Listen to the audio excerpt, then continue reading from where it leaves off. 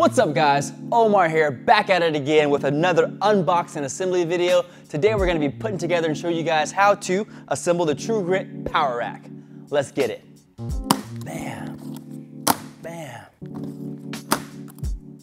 bam. Alright guys, now that we've got our parts out of the box and unpackaged, make sure you guys go over your manual to make sure that all of the equipment that is in the instructions are supplied. So step number one, we're going to assemble our base and then we're gonna assemble the uprights before we mount anything else. Check it out. So getting these uprights bolted in, you're more than likely gonna want a hand to hold it upright while you get the holes aligned on your upright. Make sure that the True Grit logos are facing the outside of the rack, that way you're aligned with the correct holes. Once you get your holes lined up, you're gonna take your bolts from your tools and assembly setup and hand tighten them first. Once you guys send your bolts through, make sure you got the backside plate on as well. And then from there, we'll go ahead and hand tighten these nuts here. And again, send that washer on there first before putting the nut on. That way, everything stays nice and tight. All right, we got a 1-inch wrench that we're gonna put on the back end, and we've got our socket here that we're gonna use to tighten this after we've gotten it as tight as we can get it with our hands. So go ahead and make sure it's snug, but not completely tighten all the way. You'll go back through once you've assembled everything and just make sure it's all tight at the same time. Assembling the two uprights in the rear, you're definitely gonna want a hand to keep this thing stable and preventing it from falling over. Once we've got these two uprights mounted, I'm gonna go ahead and take our rear cross member and attach that so our unit is completely stable. All right guys, so you're gonna want a hand holding this upright on the cross member. I would personally recommend doing all your bolts from the outside going in. It'll make for an easier assembly and aesthetically look better. Boom. Important to get these hand tightened first so that you prevent any of these bolts from stripping when you're trying to tighten them with your tools. Cool.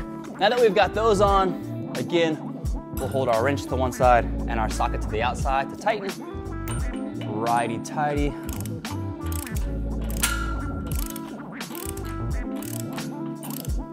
We've got our uprights bolted in. We've got our top upright cross member tightened up. Now our rack is pretty stable here. We're gonna go ahead and mount the front uprights. Again, you'll need a hand to hold those uprights in place as you guys begin to bolt those down. So the same process that we did with the rear upright racks, we're going to do with the front. Again, using a helping hand to keep these stable, bolt in your 4 bolts to the bottom of each base, and then we're gonna rock and roll with the top mounts on the sides, and then we'll finally get to our pull-up rack on the front end before finishing off with our low safety bars and our squat hooks for our J-cups.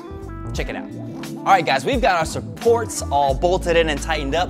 Now it's time to get to our finishing pieces. We've got a little pull-up rack right here. We're gonna mount this bad boy to the front like so, and then we've got our safety bars that we will hook laterally on the sides to prevent you from failing a squat or failing lifts.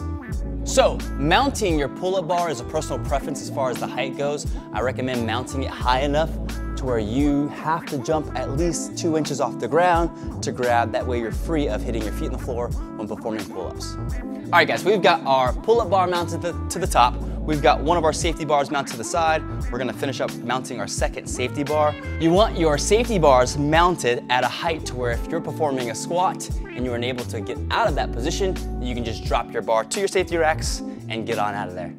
So we're getting towards the tail end of putting our power rack together.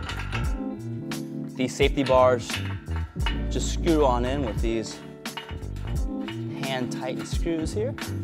No need for tools on these, but we'll definitely recommend you guys using your ratchet set for the rest of the bolts, making sure everything's tight before you start performing some exercises. All right guys, J-cups, final piece of the puzzle. Go ahead and mount these bad boys at shoulder height, making sure it goes through nice and smooth to the side. Bada bing, bada boom. I really like these J-cups. They're nice and durable, nice and sturdy. They're not gonna bend or break on you. Once you've got these J-cups mounted, you can go ahead and grab your barbell. You can go ahead and get some pull-ups in, and you're ready to rock and roll. Let's get it.